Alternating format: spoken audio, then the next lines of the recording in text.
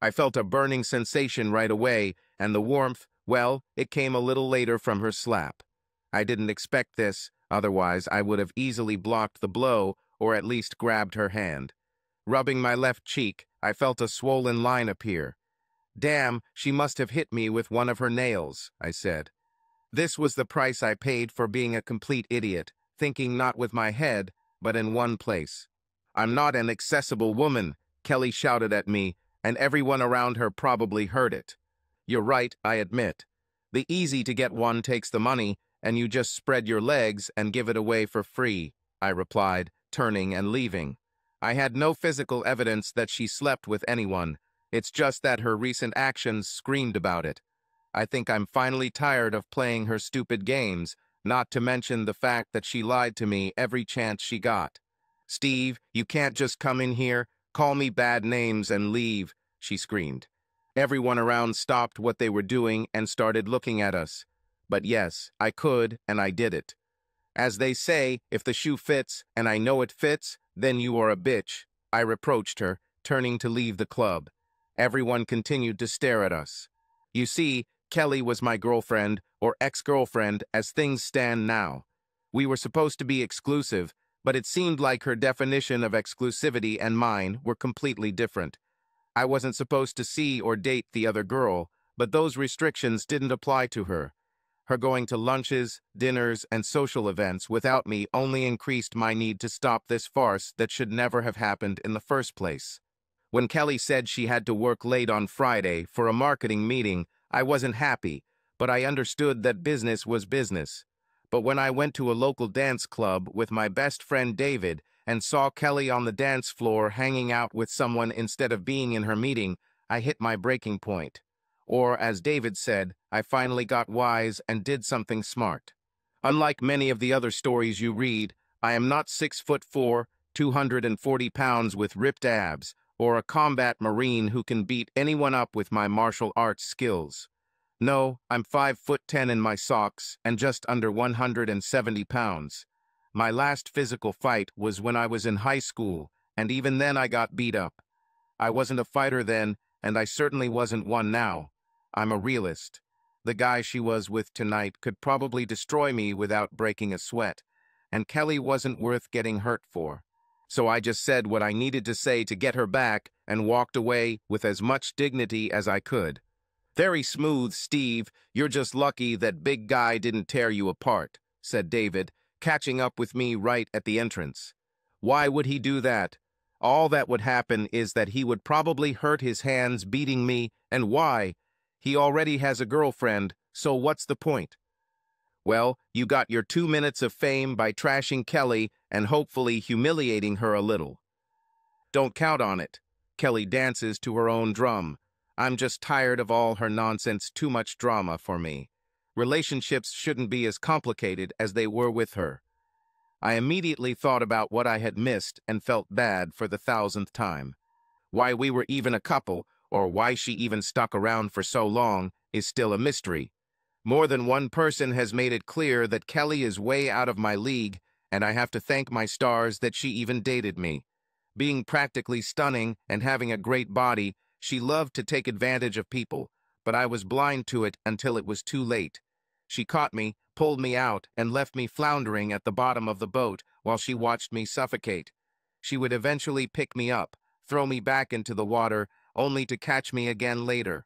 Over time, even an idiot becomes wiser. The only reason I could think she stayed was because to her I was a challenge, an anomaly, because I wasn't completely attracted to her. When we met, I already had a girlfriend. But in the end, I had what most guys wanted, everyone except me. After the scene with Kelly, I didn't go get drunk, burn all the clothes she left in my apartment, or even make some elaborate revenge plan. I didn't do anything, nothing at all. However, I did regret breaking up with my old girlfriend to start dating Kelly. Or let me rephrase that: when Angie left me after she found out about Kelly. Angie and I dated on and off for about 7 or 8 months. We've known each other for much longer, but recently moved from acquaintances to dating and finally to couple. She had short black curly hair, was only 5 feet 4 inches tall, and was a little plump. But Angie had the most beautiful dark eyes that told me things only a lover could say. What initially attracted us to each other was that we both liked to do a lot of the same things.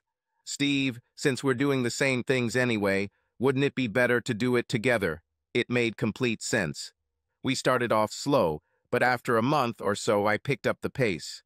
We both worked for Contact Corporation, a software company, she in technical services and I in materials management. Angie worked there for just under 5 years and was completely adept in her field. She was not your average computer geek or gamer. She could communicate and connect with people at all levels, which made her popular and first caught my attention. Although we were both hired by the same company, she worked on one side of town and I worked on the other. I only saw her at meetings or corporate events. When I had problems with the software, they sent it to me to solve my problem. 2 days later, we exchanged emails, and a week later, we met by chance at a movie theater. After that, we just gravitate towards each other and started going to events and places outside of work together. In the end, everyone at work assumed we were a couple, and finally, so did we. It was easy with Angie. We went from casual dating to spending most or part of most weekends together doing things we both enjoyed doing and sometimes doing nothing at all. What do you want to do tonight? I don't know. What do you want to do? Was my usual answer. Sometimes we agreed, and sometimes, let's say, we spent the evening under the covers. No pressure, no expectations, just a lot of mutual love and satisfaction. We went from the initial stage of passion to a comfortable stage where our lives continued, they just continued together. Then I ruined everything. My real passion outside of work was cooking. I considered myself something of an amateur chef. It helped that some of my best friends were professional chefs at one restaurant or another in town. Once a year, several top chefs would host an 8-course dinner, with all profits going directly to the A Child's Wish Foundation. It was an exclusive event, and the tickets were much more expensive than I could afford. However, Inthisi was lucky this year. The owner of the restaurant where David worked had some unexpected business and gave David his 2 tickets. Being my best friend and knowing how much I wanted to go there, he gave me the first chance at tickets. "Steve, I'm going to make your day," he told me over the phone a week before the event. "How would you like to go to the chef's gala this year and, best of all, for free?" I thought he was joking, but when he said he had 2 tickets, I was literally floating on air. "Steve, remember, this is a formality, and," he continued, "you're on your own when the silent auction begins." I didn't care about that part, just going to dinner was already making my year. Angie was delighted. Now I'll have another place to wear that evening dress I bought last year. For her, it all came down to who would wear what and how it would look. We'll have to take photos there, so I'm going to get my hair done that day. Thus began her plans for the evening. I just wanted to see the menu for the evening, but it was a closely guarded secret. Saturday morning, I received a call from Angie. Sounding terrible, she told me her sad news. "Steve, I'm so sorry, but I can't go tonight. I think I have the flu or something. I was sick all night. I'm so sorry." This statement was accompanied by a hoarse cough. "Angie, go back to bed and don't worry about it. Just get better, okay?" My mind began to work feverishly. I needed to decide what to do next. "But what will you do with the other ticket?" "Don't worry, I'll find someone to come with me." This was easier said than done. All my friends were either busy or didn't have a tuxedo or evening dress ready to wear for such a short time. By 4 o'clock in the afternoon, I had exhausted all my friends and options. I decided to go by myself and make the best of it. Maybe with 2 tickets I can take some food with me. I laughed at the thought. I was standing outside the restaurant, waiting to enter, when I saw 2 women talking to the head waiter, who was checking people as they entered. "Sorry, miss, this event has been sold out for at least 2 months, he informed them. "Well, Connie, why don't you come in and have some fun? Make sure you eat enough for the 2 of us, she laughed. "See you later this weekend." Her friend waved her hand and entered the banquet hall. If I hadn't been such a kind guy, I probably would have been a much better person, but damn, I had an extra ticket that would have otherwise gone to waste. "Excuse me," I said, walking up to the cute brunette. "Are you looking for a ticket to get in?" She looked at me appraisingly before answering. I was until they said it was sold out. About 5'9" in her heels, she looked me straight in the eyes. "As it turns out, I just happen to have an extra ticket, and if you don't mind sitting next to me at dinner, it's yours."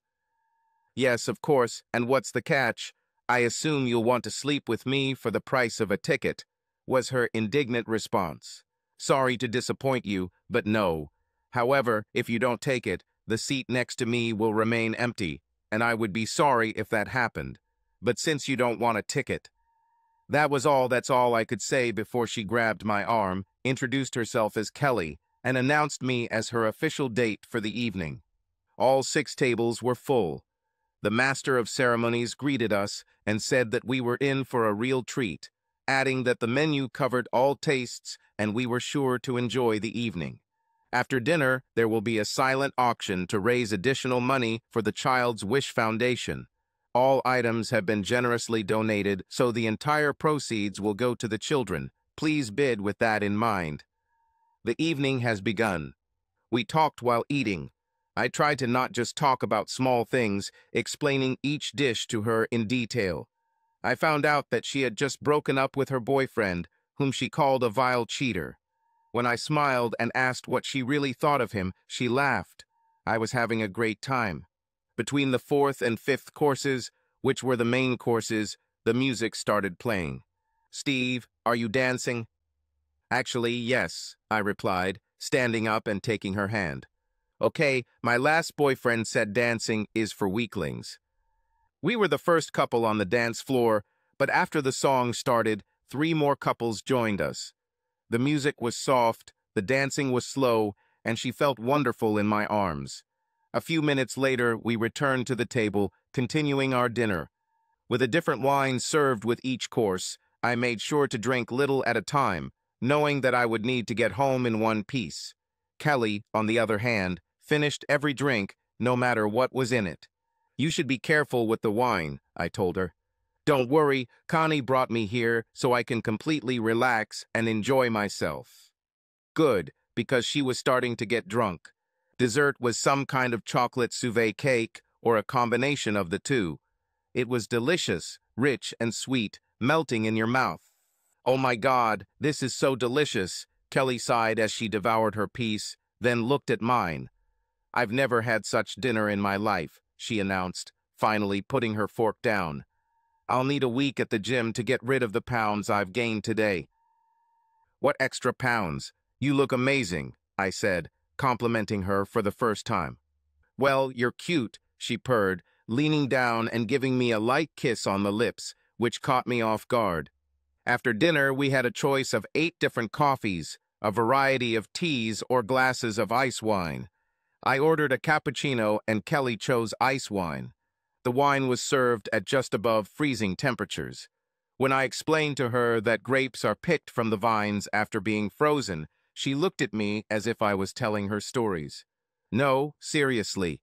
And instead of getting 4 drops of juice from each berry, they only get 1, which makes it highly concentrated, which is why it's so sweet. And delicious," she added. "I could drink this all night."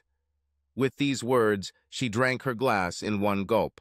"Not at these prices. A small bottle starts at $50 to $60. This startled her a little.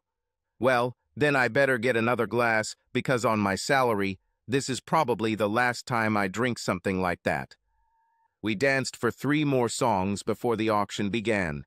I was hoping for a couple more dances because I was enjoying her company and didn't want the evening to end.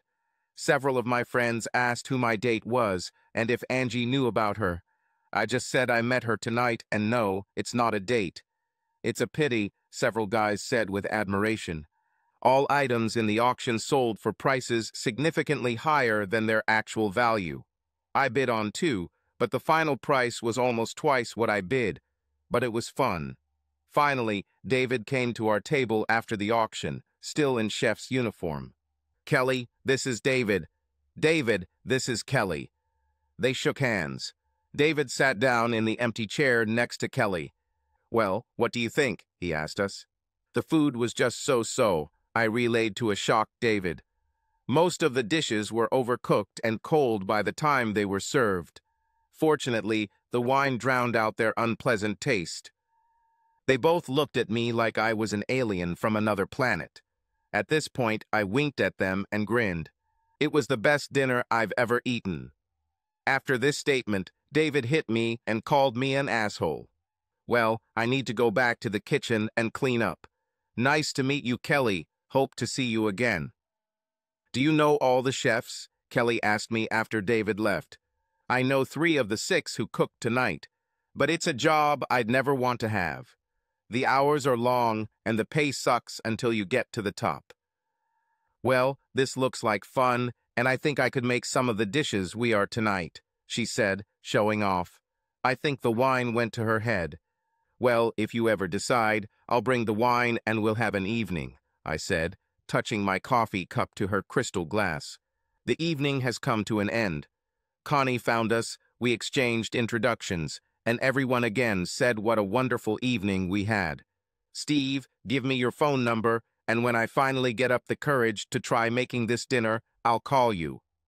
We exchanged phone numbers, and I reminded everyone to drive carefully and get home safely. It was quite a memorable night. When Angie recovered from her illness, she asked what I did with the extra ticket. I didn't lie and told her everything I had been doing all evening. I don't think she was very happy about it, especially the dancing part, but I sure as hell wasn't going to let a $500 ticket go to waste. However, I deliberately forgot to tell her about the kiss and the exchange of phone numbers. I decided that what she didn't know wouldn't hurt her, and I was sure I'd never hear from Kelly again. How wrong I was. 5 weeks later, I received a call on my cell phone. The number was unfamiliar, and I answered hesitantly. This is Steve. How quickly a great evening is forgotten. Kelly, I said, recognizing her voice. How's my aspiring chef doing? That's why I'm calling, she said, all joyful. I want to take you out to dinner on Saturday night. I finally got the courage to try some fancy recipes, and I need a guinea pig to try them out. It won't be as fancy as our last dinner together, but I guarantee it will be memorable. And remember, you promised to bring wine. I quickly looked at the calendar on my mobile. Saturday suits me. Great, then it's a date. She gave me directions to her apartment, saying she was looking forward to our evening. After saying goodbye to Kelly, I began to doubt, and with good reason. Although Angie and I weren't at the point in our relationship where we spent entire weekends together, we tried to spend as much time together as possible. We didn't say out loud that we were in an exclusive relationship, but it was practically implied I was in a difficult position. What will I tell Angie about Saturday if she wants to go out? Maybe I'll take her out on Friday, then I'll kill 2 birds with 1 stone. But things didn't go as I planned. Steve, I can't go out on Friday night. My friend Judy and I will be babysitting her niece, but I'd love to go out on Saturday. There's a movie I've been wanting to see for a long time, and I'll treat you. Sorry, but David asked me to help someone with some recipes on Saturday night. I know I shouldn't have lied, but how could I tell her the truth? I chose the cowardly path and felt like a real scoundrel. How about I pick you up on Sunday afternoon and we watch a movie? That works for me. Pick me up after 1 so we have enough time for the 2:15 session. I dodged a bullet. 3 bottles of wine cost me almost $100. The ice wine alone cost over $55. I bought 3 different types of wine for tonight, and although they weren't on the same level as our last night together, I didn't think Kelly would mind. You see, we had 2 common interests, food and wine. However, I liked good food and fine wine, and you'll notice that I didn't use those adjectives when I talked about Kelly. Maybe by cooking this dinner, she will understand what it really takes to create such a special evening. Help is the text I received early Saturday evening. I think I'm in too deep. Can you come early? I immediately responded, how early? What are you doing right now? I'll take a quick shower and be right there, I replied. Do you need to bring something?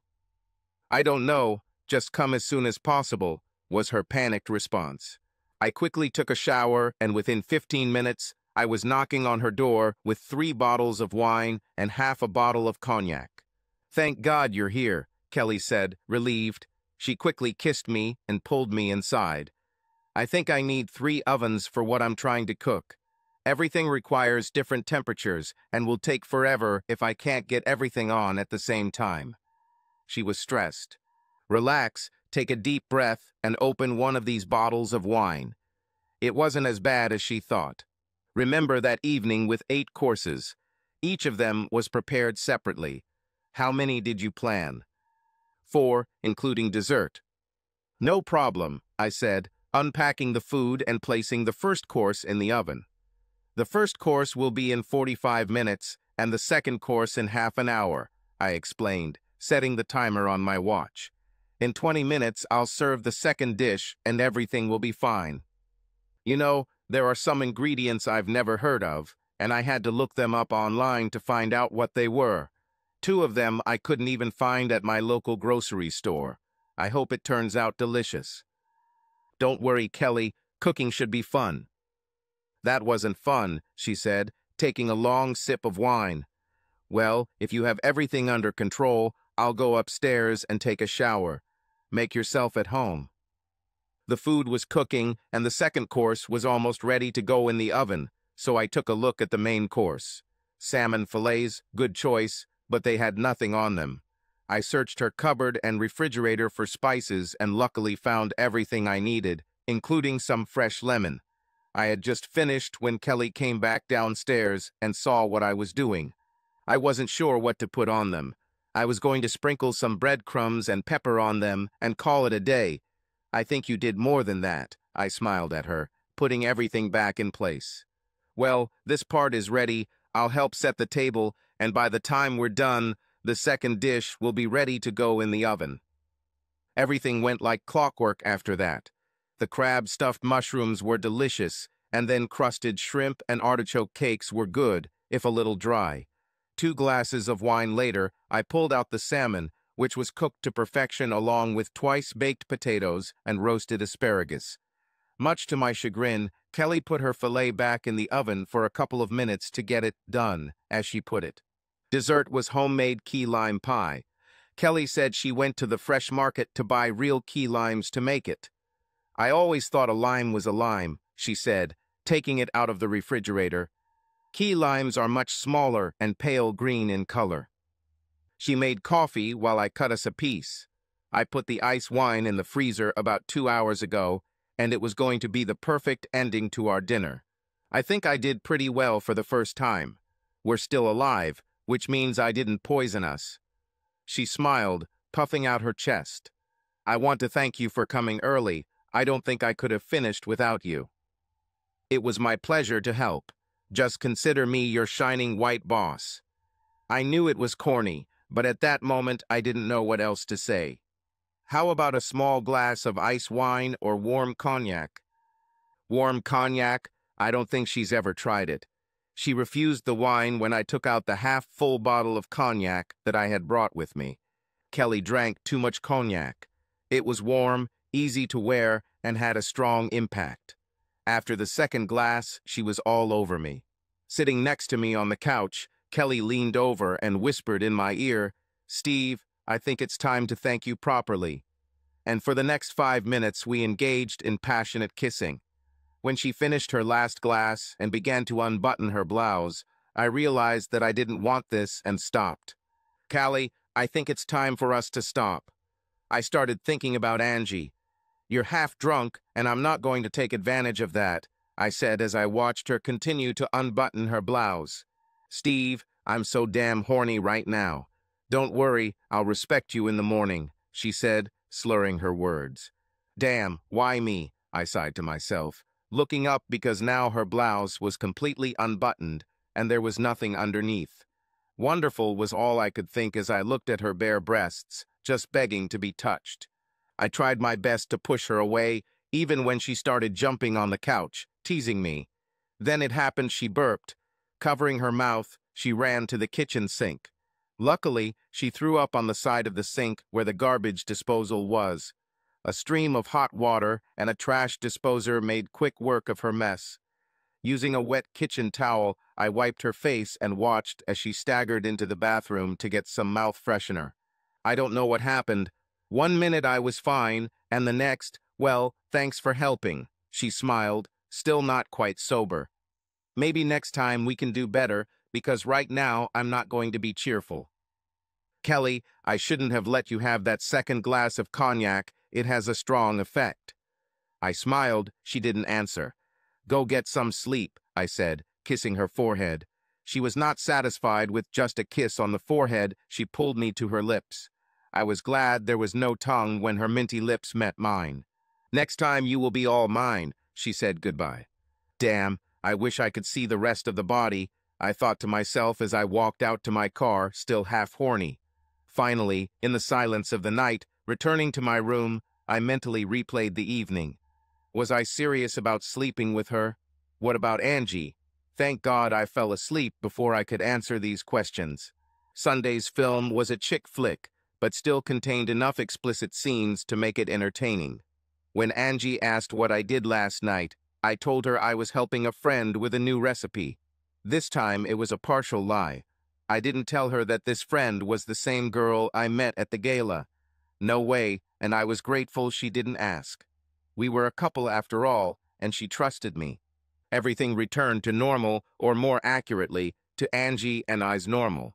When Kelly called and asked to try some of her new recipes, I didn't see anything wrong with it. After all, I was the one who inspired her to cook. This time, however, I only brought one bottle of wine and nothing stronger. Her skills improved. The food was delicious and perfectly cooked even without my help.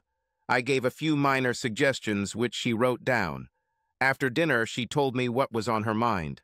I'm planning to throw a dinner for my boss and his wife for his 60th birthday in 2 weeks.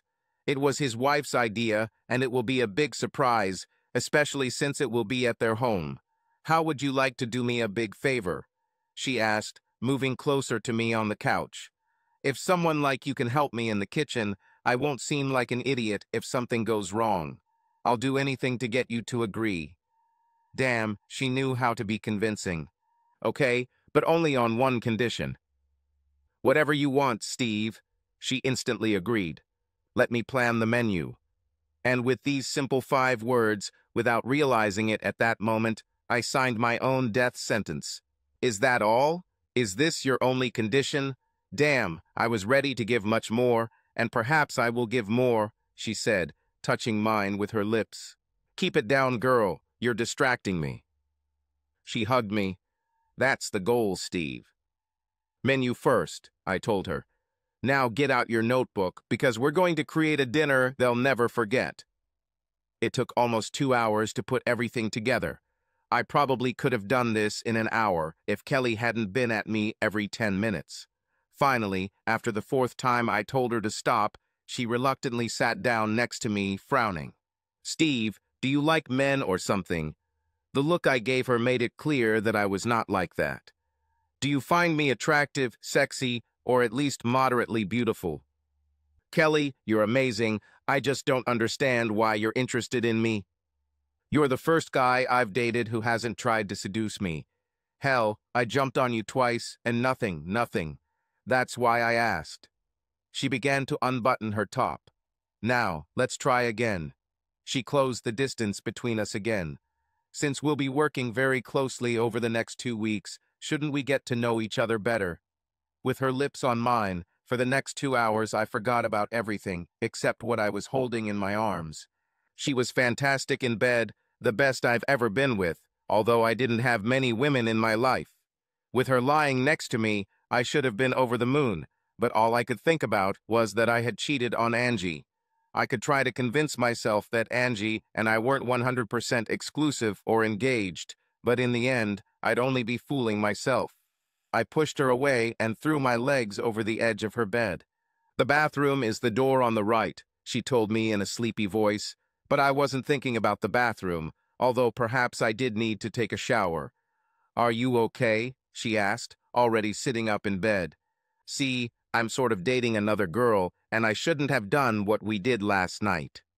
Now that I said it out loud, I felt even worse. Well, I'm not going to tell her, and if you don't, it'll stay between us. It's not like you're married or anything. Her words didn't make me any happier.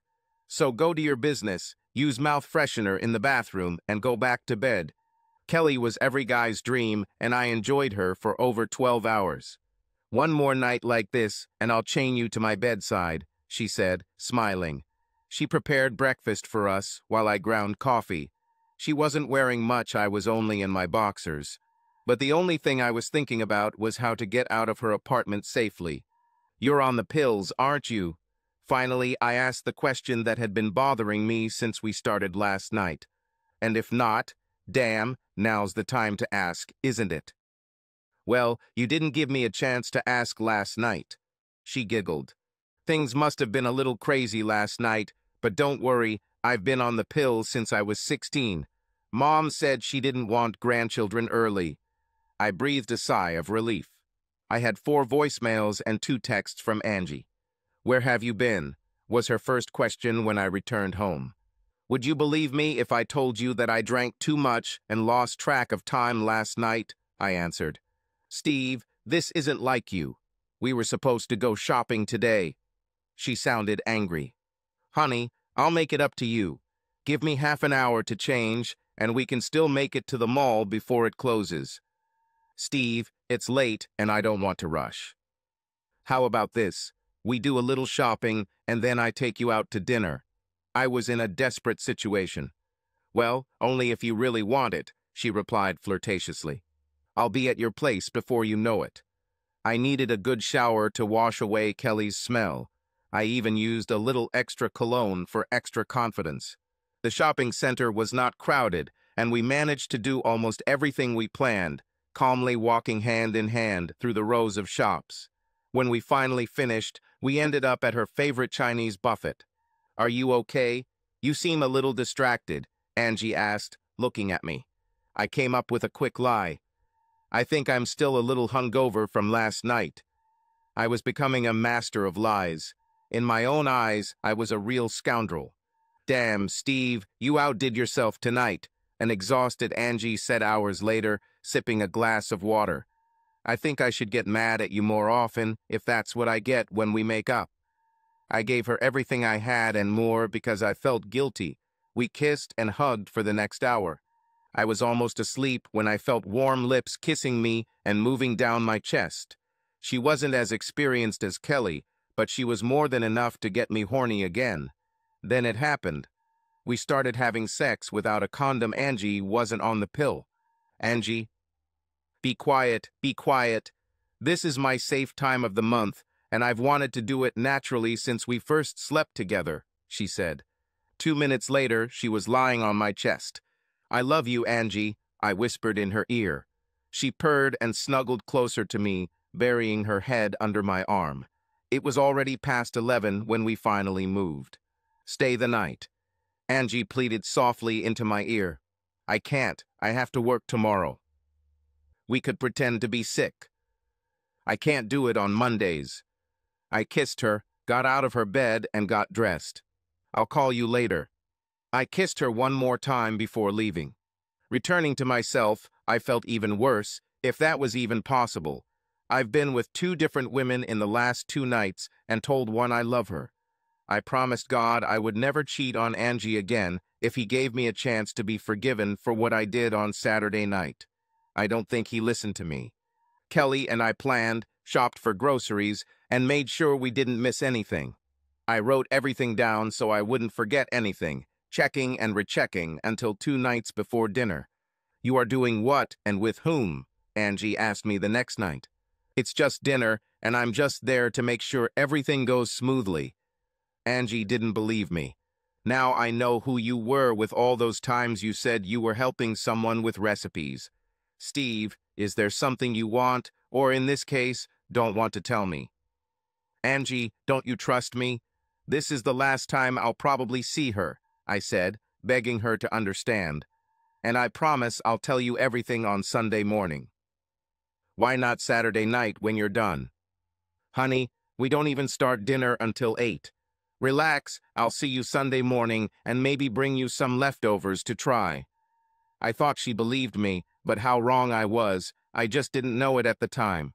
If it weren't for our friends who were at the chef's gala and told Angie what Kelly looked like, and that I had danced more than a few dances with her, we wouldn't have had this conversation. Not to mention that she now knew for sure that I had been with her twice. My situation didn't look good. Okay, I guess I'll have to trust you to be alone with her, but I don't like that. I kissed her to dispel her doubts and thought that I got away with it. I never suspected Angie was up to anything. On Sunday afternoon, I received a text from Kelly. "Steve, I need you to pick me up tomorrow. I have 3 boxes of stuff, and they won't fit in my small car." "No problem, I'll arrive a little after 6 in the evening," I replied. Dressed in a white shirt and black pants, I pulled up to the Kelly building. We loaded up my car and headed to her boss's house, both on edge, not wanting to screw up. Everything went better than I could have imagined. We started with a nice bottle of wine and 2 different appetizers, followed by 2 main courses with sides, and finished with 2 different desserts and after-dinner drinks. It couldn't have worked out better if David and his team of chefs were cooking the food. Her boss and his wife had nothing but praise for what we cooked, and both said they had never eaten better. The wife was all smiles as she handed Kelly the envelope. "There's a little extra for both of you," she said, still smiling as she watched us pack everything. "You too should do this professionally. You clearly have a talent for it." We thanked her, and 10 minutes later, we were packing my car. "Are we cool or what?" Kelly shouted as we drove to her place. I can't believe it went so smoothly, and everything was just as we planned. She was overjoyed. "How much did we make tonight?" I asked, wondering if all our expenses had paid off. "Steve, how much did we spend on food and wine?" "Well, you have all these numbers with you. Let's unpack first and then take a look." We have more leftovers than I thought. The boss's wife told us to take everything that was left except the wine. With a wink, she told Kelly that she was planning something special for her husband later in the evening to burn off the calories from dinner. As she walked us out, she told Kelly, "Don't plan on seeing him before 10 in the morning on Monday." After putting all the leftovers in her refrigerator, we sat down with a glass of wine and started counting our expenses. As best as I can accurately count, we spent $225 on food, just under $78 on wine, and another $30 to $40 on miscellaneous table items. That makes a total of $340-odd. How much did she pay us? Kelly opened the envelope and took out $800 bills. "Damn it, Steve, we're rich," she exclaimed, jumping up and down. "Kelly, I don't think $450 in profit makes us rich." "But for one night's work?" "We probably spent 10 hours shopping, cooking, and organizing everything else. That works out to about $45 an hour, and if you split it between the 2 of us, we each made about $23 an hour." "Steve, I don't make $23 an hour at my day job. It's free money to me because we don't even pay taxes on it, and you heard what she said, we should do this professionally." She was excited and on edge. "It would be fun to do from time to time, but I wouldn't want to do it full-time, maybe part-time, but not full-time." I don't think Kelly heard a word I said. She walked back and forth with a glass of wine in her hand, constantly refilling it for me. "Damn, I'm on edge, and I know how to get all this excess energy out," she announced, taking off her blouse and bra and throwing them on the couch next to me. "Kelly, I told you there would be no more sex. I have a girlfriend." "Just one more time. I'll even let you tie me up if you want." "I just can't, and even if I wanted to, I don't have condoms with me." "Steve, I'm on the pills." "I forgot about it. It was Angie who didn't take the pills. I just cannot." "No, it's okay. Besides, I have to leave because I have a date tomorrow morning." "Well, if you change your mind, you have my number and you know where to find me." I was going to grab some food, but decided it was best to just leave. Kelly walked me to the door, giving it one more try before opening it. Finally realizing that the night was over and I was leaving, She opened the door, kissed me on the lips, and watched me walk to my car. And then everything went to hell. "Well, Steve, looks like she thanked you in a way that only I should," Angie said, annoyed. "Honey, what are you doing here?" "Just checking in on what my boyfriend is up to." Coming close to me, she said, "Do you want to explain that kiss I just saw?" I was about to say something to calm her down when she suddenly sniffed me. I saw her jaw drop and her eyes widen in realization. "You pathetic piece of shit," she screamed at me. She turned and motioned for her friend Judy, who was standing by her car. "That bastard cheated on me," she screamed at Judy. "Angie," I started, trying to stop her. She continued to walk away, but gave me the middle finger before getting into Judy's car. My life just fell apart. "Angie," I shouted again before her car drove away. Damn, what should we do now? The consequences were just beginning. The next 2 weeks were difficult. I begged and begged Angie to talk to me, but she kept dropping my calls and didn't answer any of my emails. I was going to tell her that I didn't sleep with Kelly on Saturday, but what could I say? I just satisfied her because she needed some relief. It would have gone like lead in a balloon. Then I tried a different approach. "Judy, you just have to get her to talk to me," I begged her friend. "I made a huge mistake, but I really love her." "Steve, what you did is not something a man who loves someone else would do. She wanted to believe you, but after what she saw and smelled, you painted yourself into a corner. This was too much of a betrayal for her. She will never, I repeat, will never forgive you. I'm sure of that." And Judy was right. Kelly said she was sorry, but I knew she wasn't. She simply decided that she had won and left everything as it was. Now I was the envy of most guys. Everyone said how lucky I was to have a girl like Kelly. She was sweet and the sex was amazing, but it wasn't the same as with Angie. Kelly was shallow and only did things to me because it was a girl's thing to do, not because she liked it. After a while, she stopped doing what I liked. These things were replaced by what she liked, and I didn't say anything. I thought I deserved what I got and just went with the flow, paying for my sins. The first cracks in the relationship appeared less than 5 months later. I no longer had weekends with Kelly. Now I had to share hers with her friends. When I told her that I didn't like her slow dancing with other guys, she brushed it off, saying that she always ends the evening in my arms. And when I started to rebel and didn't want to go to clubs every weekend, she went without me. The third time I caught her lying, we had a scandal. She said she was going with her friends. I found out later that she went to dinner with some guy. Damn it, Kelly, did you think I'd never find out? It's not like you go to some remote restaurant. My friend Kenny is one of the chefs at Antonio's. He called me when your friend sent his dish back because it wasn't cooked to his liking. Steve, he's the new manager at work, and I was just showing him around the city. It was a business dinner, that's all. I knew you wouldn't understand, so I didn't tell you. Does this mean you can lie to me? Did he end the night at your place? Steve, I don't think I gave you a reason to ask that question. But to answer your question, no, he's not done. He dropped me off at my house and left. Satisfied? I wasn't, because I didn't believe her for a second. Everything was fine for the next 8 or 9 weeks. She tried her best to make amends to me. I started to trust her again when she announced that the marketing group she was part of was having a meeting that evening, and they would even bring dinner. Like a fool, I believed her. "David, I'm single tonight," I told my friend. "How about we go out and have some fun?" "Are you sure this is normal for Kelly? I know she has you on a short leash." "Not funny, David. She has a meeting today, you're free tonight, and tomorrow we have to go to a party with one of her friends, so it's either today or never." We went out. We went to 3 clubs.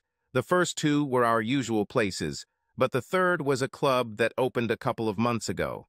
Like any new club, it was crowded, and we literally had to wait for almost half an hour before they let us in.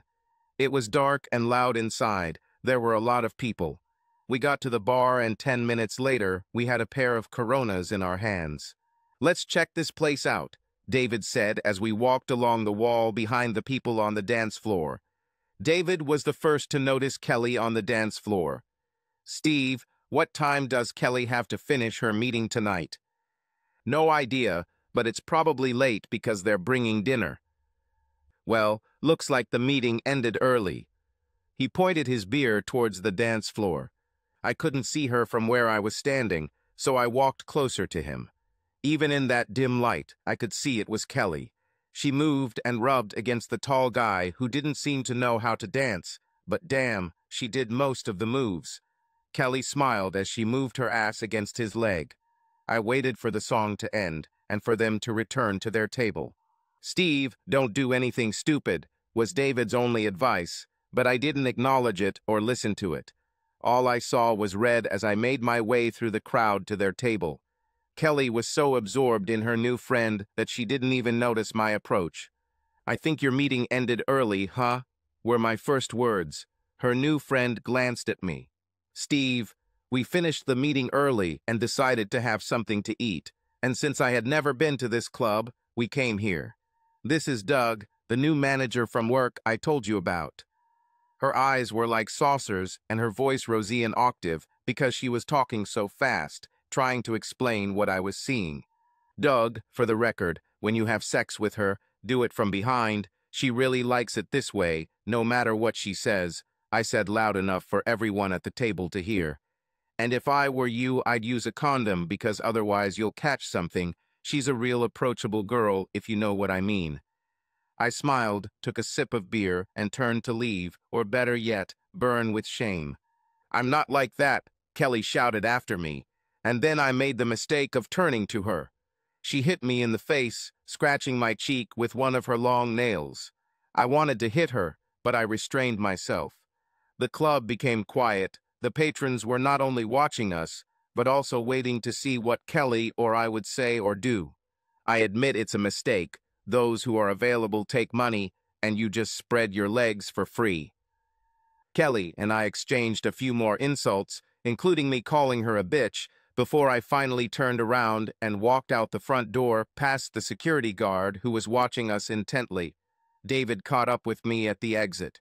He said something about how lucky I was to get out alive considering the size of the guy she was with, but I didn't listen. We got into my car and just drove off. "Can I ask where we are going?" David finally asked as we were heading in the opposite direction from our house. Hearing his voice brought me out of my stupor as he added, "The earth is calling Steve." "Sorry, David, I think I'm a little out of my mind," I said, turning the car around.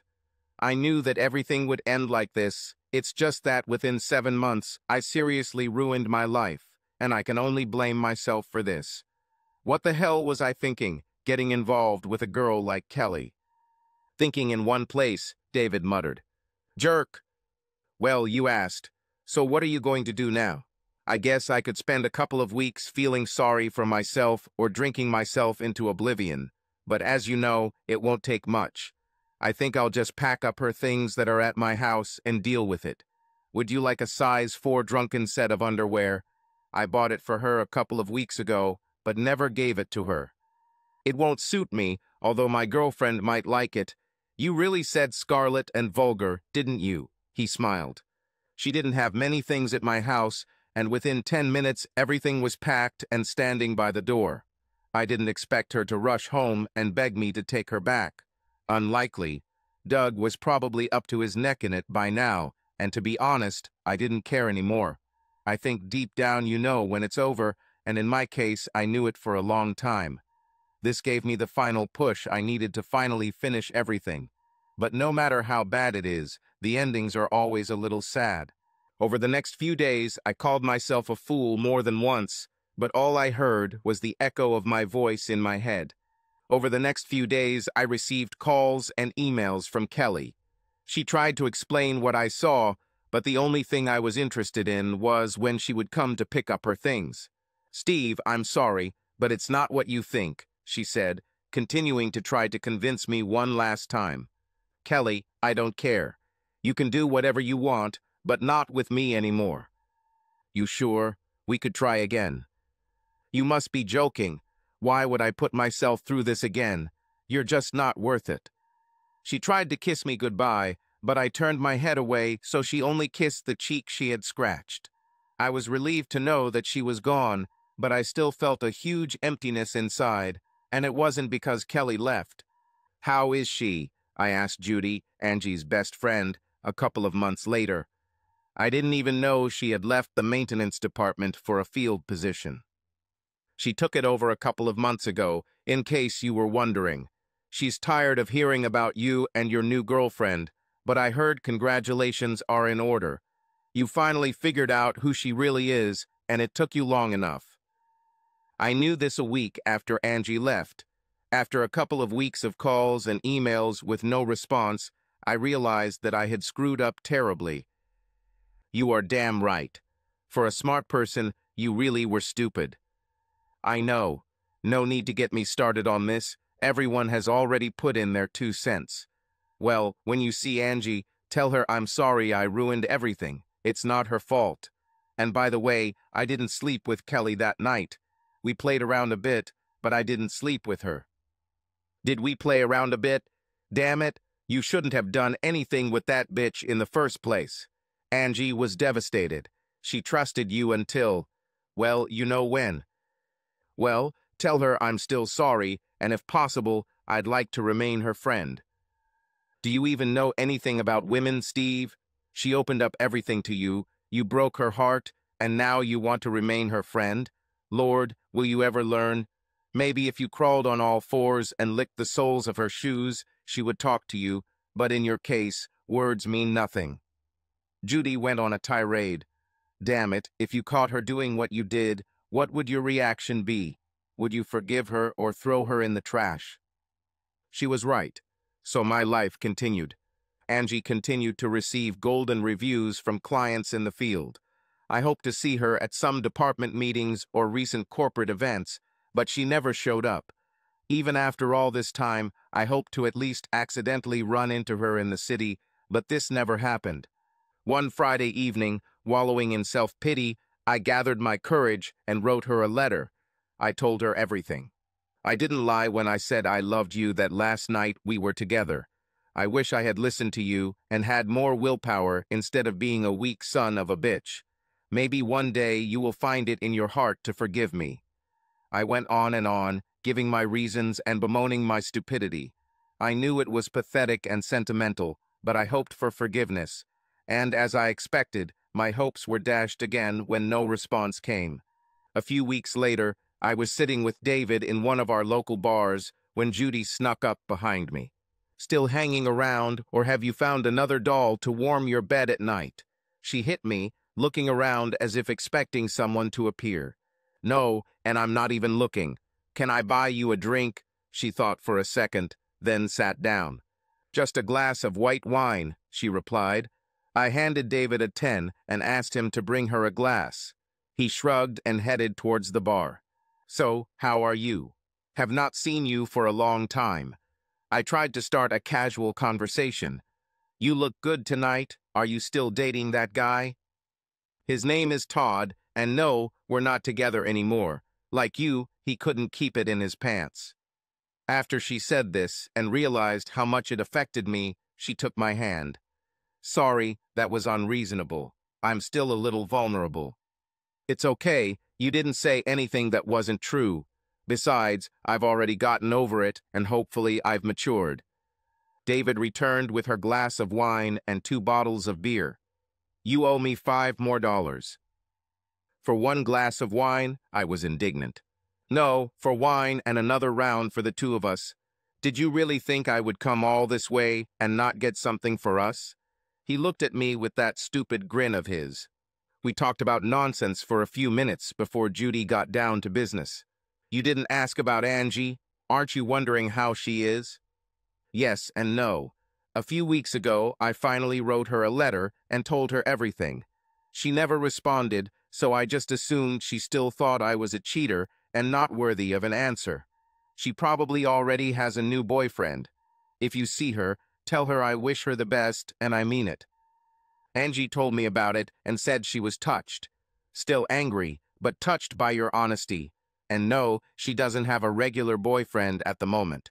She returned home to her parents and has been quite busy lately. The next time I see her, I will convey your wishes to her.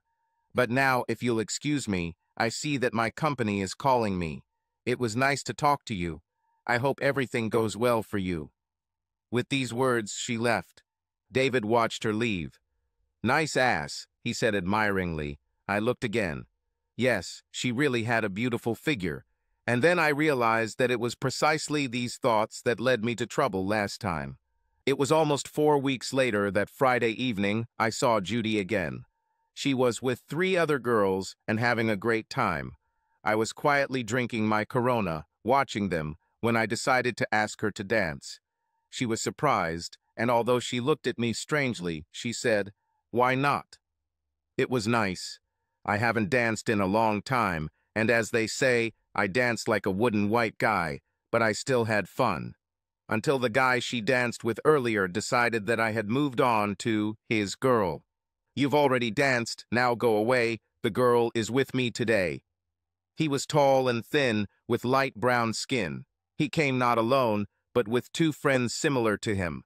I was sure that all 3 of them wanted to spend the night with someone. Judy came to my defense. "Hey, asshole, this is my friend, and you have no right to tell me what I can do or who I can dance with." After that, everything went wrong. Harsh words were spoken on both sides. I tried to stay between Judy and this guy. When he called her a bitch and pushed her, I came to her defense and pushed him away from her. Damn, it hurt so much. Every pore in my body was screaming and asking how did I end up in this situation. 3 against 1 is not the best odds. Before the guards could approach us, these 3 almost beat me to a pulp.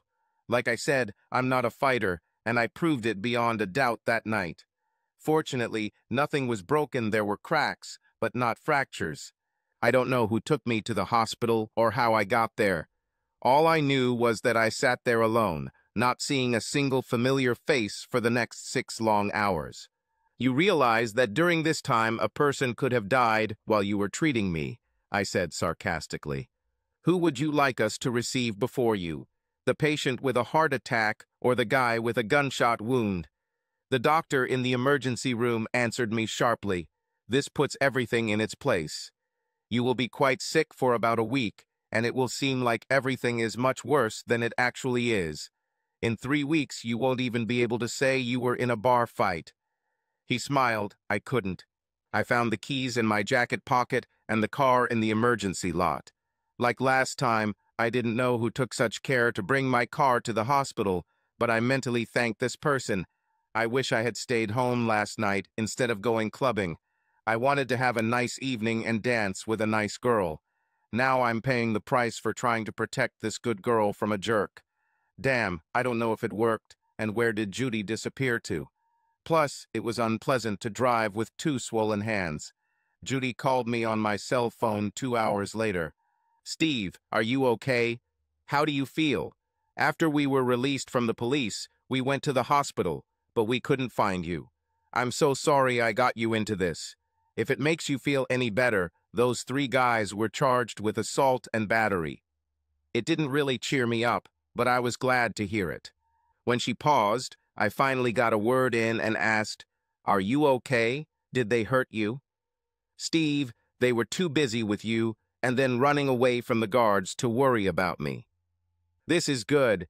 Judy, I'd like to talk more, but I'm going to take some painkillers and sleep. It's been a rough night." 1 pill and a glass of water, and I passed out for almost 8 hours.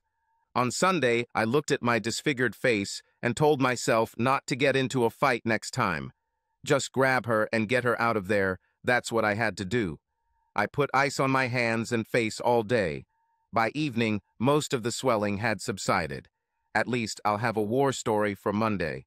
Hell, everyone knew about it before I walked into the office. People came into my office all morning to see what I looked like.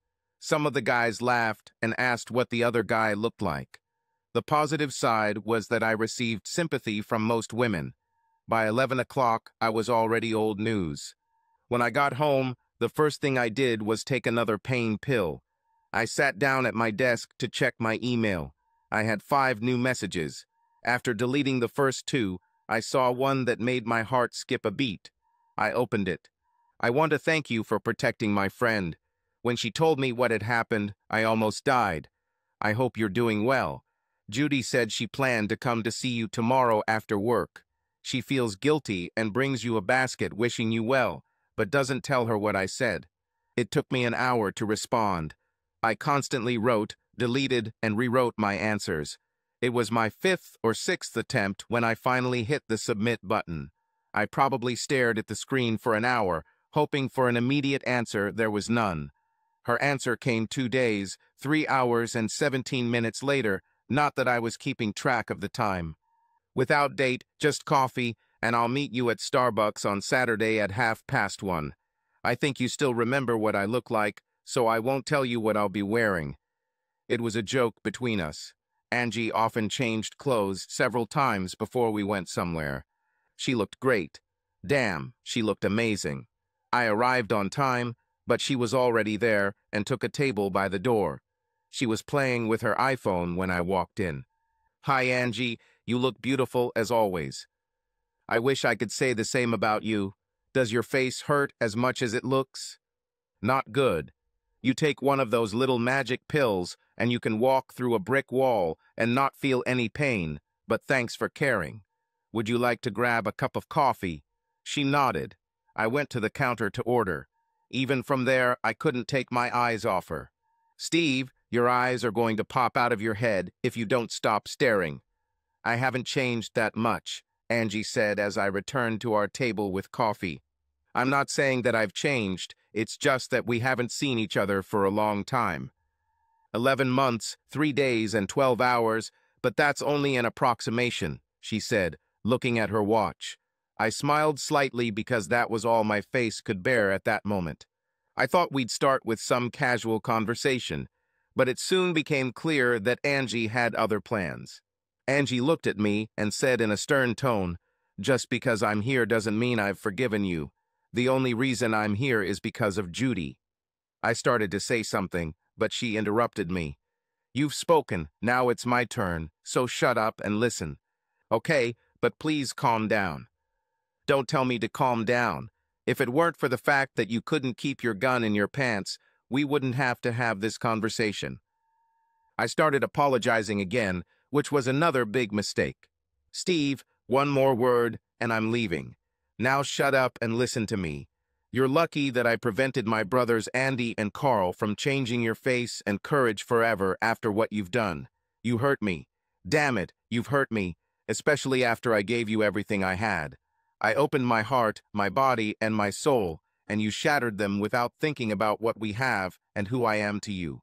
Steve, you said you loved me and then went and cheated on me with some bitch. Do you have any idea what it did to me?" I sat petrified, listening. I've never seen Angie so angry. "I wanted to hurt you as much as you hurt me, but I had more important things in life to deal with. So don't think your puppy face and apology mean anything to me." I don't think she took a single breath the entire time she was tearing me apart. She finally stopped, took a few sips of coffee, and sat staring at me. "Well, aren't you going to say anything?" "You told me not to say anything." She smiled and giggled. "That's the first sensible thing you've said in a very long time. At least you're finally listening." We talked for almost another hour. She listened while I repeated everything I had told her in my last letter. She sat quietly, without interrupting me, until I began to get sentimental.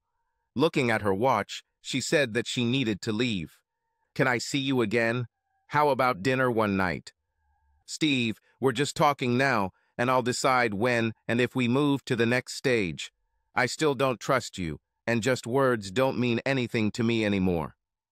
"Then how can I show you that I've changed if we don't see each other?" I didn't want to seem too needy, but I wanted to at least be a part of her life. "If you're interested, I think we can talk again. If you want, you can write me letters, I will answer, but I need to check my schedule to see when we can meet. My life is now much more complicated than ever, and you are definitely not part of it yet." She kissed me on the cheek, so it wasn't a complete failure. Over the next few weeks, we wrote to each other, talked on the phone, and started getting reacquainted. Believe it or not, she initiated almost half of the letters, and then everything went to hell again. On Thursday, I had dinner with a client from out of town at one of the best restaurants in town. That's when I saw Angie walk in with some guy. He was tall and handsome, but most importantly, she looked fantastic, all dressed up. I couldn't take my eyes off her the entire meal. When we finished dessert and drank coffee, she finally noticed me. Our eyes met for a split second, and that was all. I paid the bill and took the client back to his hotel. I think I finally understand what her complications are. I didn't call or text her after that. I wanted to be with her, but I wasn't going to beg her to come back to me anymore. I'll let her deal with her complications first. It only took 3 days. What? You won't write or call me anymore? I thought for a long time before answering. This won't be some quick, witty comeback or lame excuses. Let me know when you sort out your complications. Short, clear, and to the point. I didn't have to wait long. The next evening, she was on my doorstep. Who the hell do you think you are? She began straight away. Last time I checked, we weren't a couple anymore, or did I miss something? You're right, we're not a couple anymore, and you can date anyone you want, just not me. She responded sharply, sorry. Angie, I want you back. I think I've made that clear, but just you, without a bunch of other guys to boot. We need to be exclusive if we want to have any chance of getting back together. I stood my ground. What about business dinners and lunches? Neither you nor I can do anything about it. We just have to trust each other. Steve, I'm still a long way from trusting you. I understand that, and I know it will take time, but if we want to move forward, we need to be exclusive. I stood my ground. I will think about it. I felt her slipping away. Angie, I don't want to lose you again. Take as much time as you need. Just let me know when you figure out your complications. She looked at me angrily, but still kissed me on the cheek before leaving. Well, everything went great, didn't it? I thought. Today was Wednesday, and I assumed that I would hear something from her by Friday, but I didn't. On Saturday, I was going crazy sitting and waiting for her call. David said he was working, but agreed to meet me at our favorite club after work. I made sure I had my cell phone and even turned it on to vibrate so I wouldn't miss her call. I had 2 drinks when David finally appeared, beer in hand. I thought you'd be on the dance floor having a good time. Why the hell are you sitting at the table alone? David attacked me. I'm waiting for you and a call from Angie if you really want to know, was my quick answer. Buddy, you know she's here, right? I just looked at him. She's here with that Judy girl, you know, the one with the good ass, and 2 other girls. Where? Show me. We walked to the edge of the dance floor, and sure enough, there they were, dancing with each other. Damn it, was the first thing that came to my mind. See, I told you so. Why don't you come over and ask her to dance? Are you afraid that she will throw you off? I guess I was afraid. I waited for the next song to start to work up the courage to make my move. I approached her when I saw that she was already dancing with some other guy. Damn, what now?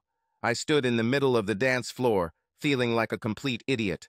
I turned around and returned to my seat. Steve, as soon as the song ends, don't wait, go and invite her. David chided me for being so slow on the uptake. I didn't wait for the song to end.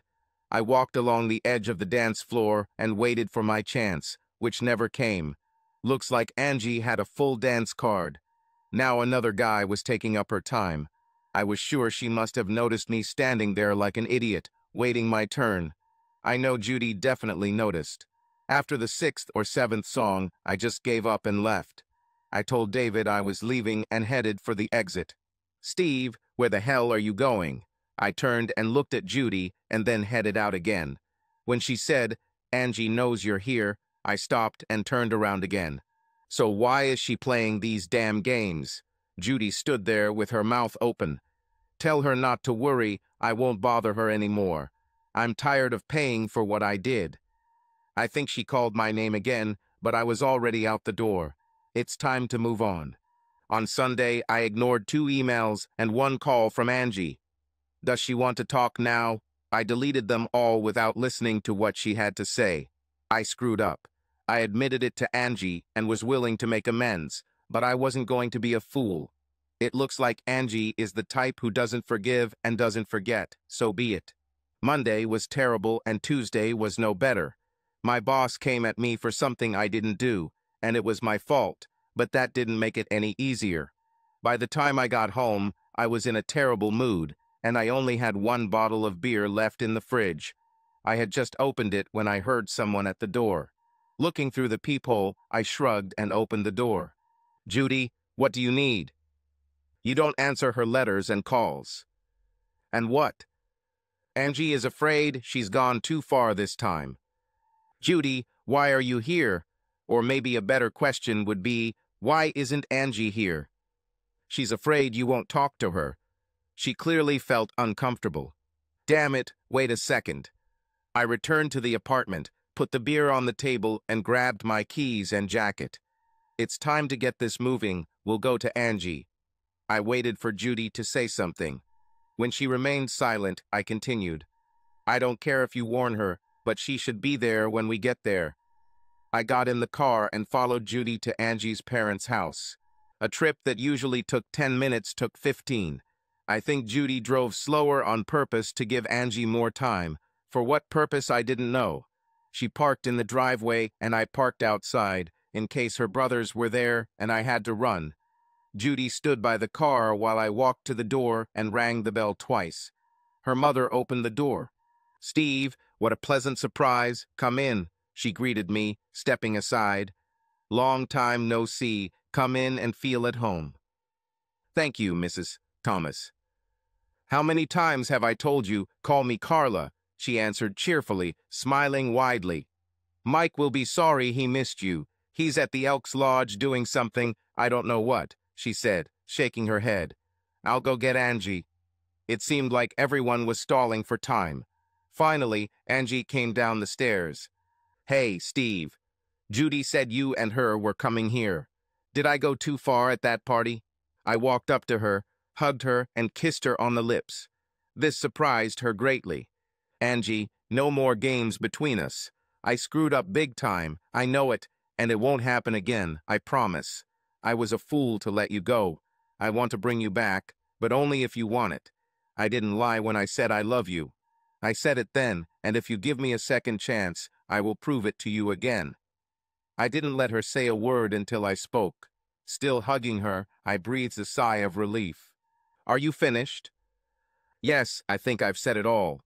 I was still holding her. "Honey, will Steve stay for dinner?" Angie's mom asked, peeking in from the kitchen. Angie turned towards the kitchen. "Give me half an hour and I'll tell you." She turned to me again. "You can let me go at any time. Don't worry, I won't run away." "I won't let you go until you tell me why. Why are these games on Saturday night?" "Steve, I didn't even notice you at first. I just danced with whoever invited me. When I finally saw you, I don't know, maybe I wanted you to see that other guys found me attractive and wanted to be with me. Maybe she wanted to make you jealous, I don't know. But then I noticed that you were gone, and so was Judy. She told me later how angry you were. Believe it or not, I tried to catch up with you, but by the time I got out, you had already sped out of the parking lot like crazy, and you know the rest. Will you forgive me for being a bitch? We will both have to forgive each other for a lot of things. How about we go back a year and start again?" "I wish I could, but things are different now." "I know this, I have matured, and I think you have too. It will feel like a new beginning." I smiled. "Everything is much more complicated. I wasn't entirely honest with you, and I don't know how to say it. Angie, what happened in the past is in the past. I'm not going to ask what you did last year, and I've already told you in detail what I did. All this doesn't matter anymore." "Well, in my case, it's not that simple." "Angie, if you have something to say, say it. I'm not going to yell at you." "Steve, don't be so sure." I looked at her with a stern look. "Listen, I'm not going anywhere until you tell me. I have all the time."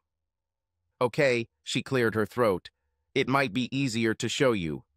She took my hand and led me up the stairs, down the hallway, and into her bedroom. His name is Dwayne, after my grandfather. There, in a crib, a light brown baby was sleeping. I don't understand. But the first words that came to my mind were how and when. Do you understand that he is yours? She said, now looking at me, waiting for a reaction. I thought it would be lighter, since my skin is more milky chocolate and not very dark, and you're damn white. It turns out, besides my cheating, what bothered her the most was that I cheated on her with a beautiful white girl. She felt like I was indirectly telling her that she wasn't good enough for me, or so she thought. How wrong she was. Steve, you'll never know. I was going to raise him alone and give him the best life I could. I had to move back to my mom and dad because I still needed to work. To get away from you. Hell, you should have known something was wrong the first time you saw me. I've been following you for a while, and it was Judy who told me you broke up with that bitch. I don't understand when. I started talking. Then I remembered the last time we were close. I saw Angie sigh and shrug. I think my body clock is really off. She listened to me argue with her for the next 10 minutes. At that moment, I was beside myself with anger. Angie, what kind of an asshole do you think I am? Did you really think that I would leave you? Don't you think I would do the right thing? Steve, think about it. I just caught you cheating. I was hurt and angry as hell. I didn't even know about the baby for weeks after that night. By that time, we were no longer a couple, and I had to make some difficult decisions for the child I was carrying. And I'm not saying I made all the right decisions. I just had to deal with what I had to deal with. For the next 5 minutes, neither of us said anything. I watched my son sleep, letting my brain process what was happening. Whose name is on his birth certificate? Only mine. Under my father, I was listed as unknown. I gave her an angry look. I'm sorry, but I didn't mean to tie you up with a child you didn't want. You never gave me a chance. I was wondering what could happen next when her mother poked her head into the bedroom. Children, dinner is ready.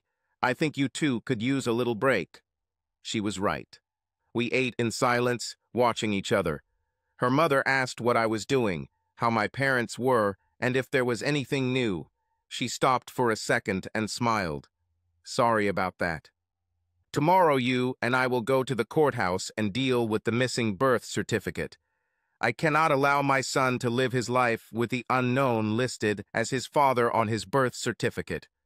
Her mom smiled, but Angie didn't. Steve, we still have problems to solve. Damn right, I screamed.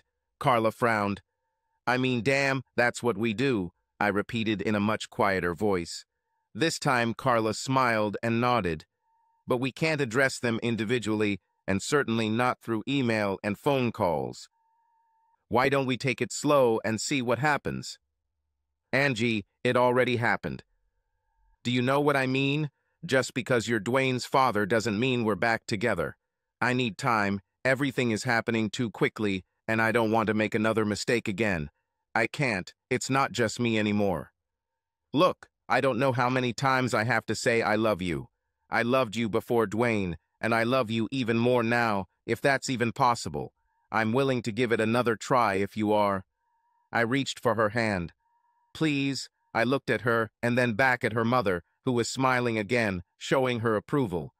We spent the next 6 months getting to know each other again. We talked, did many of the same things we had done before, and made new memories. Was it easy? Of course not. More than once I thought that we couldn't cope. Now I had to adjust to being number 2 in her life. But we acted like family and took Dwayne with us wherever we went. My whole family was excited about Angie and Dwayne, but with her 2 older brothers, it was a no-brainer. They watched their pregnant little sister get fat and live alone for 9 difficult months, and they wanted to make me pay. I'm glad they were there for her. Even now, I cannot say that I have been completely forgiven, but we are working on it. What do you want to do today? Angie asked me early Saturday morning as she woke up next to me in bed. I don't care, I said, stroking her hand. But I have a few ideas I'd like to explore. Her kisses were hot and everything was going well when I heard a familiar scream. Your turn, she said, rolling over and grabbing a pillow. I spanked her ass. My son, our son, was changed, fed and brought to our bed with a smile. I placed him between us, touched my lips to his bare stomach, and blew hard as his stomach shook and made a loud noise. He smiled and chuckled. I carefully placed it on my mother's stomach. "After all this time, you still can't put his diaper on properly," she said, turning around and adjusting him. That's when she noticed a very large safety pin on the front. "Steve, you wouldn't have to pin them if you did it right." Then she saw them sparkle. Angie looked at me and unfastened the huge pin. The ring slipped and fell into her palm, and she still didn't say anything. She placed it on her finger and held out her hand, just looking at it. "Shouldn't you say something? Do you know how to make me an honest woman or something?" "No, I think I'll just ask you to marry me and live happily ever after." She didn't scream, or yell. We've done all that before. We kissed, and this time I asked her a question seriously, and she agreed. Nobody was surprised. Both our mothers said it was long overdue. She wanted the wedding to be colorful, and that's exactly what she got, white dress and all. Due to our conflicting work schedules, the best we could do was plan a 4-day honeymoon, but we've essentially been on a honeymoon for the last 6 months. I think her father said it best. Looking at his wife, he announced to all our wedding guests that the honeymoon will only end when you let him. Taking his glass of wine from the table, he said, "I would like to make a toast." He looked at his daughter and her new husband. "Angie and Steve, remember to live each day as if it were your last and love each other as if it were your first time together."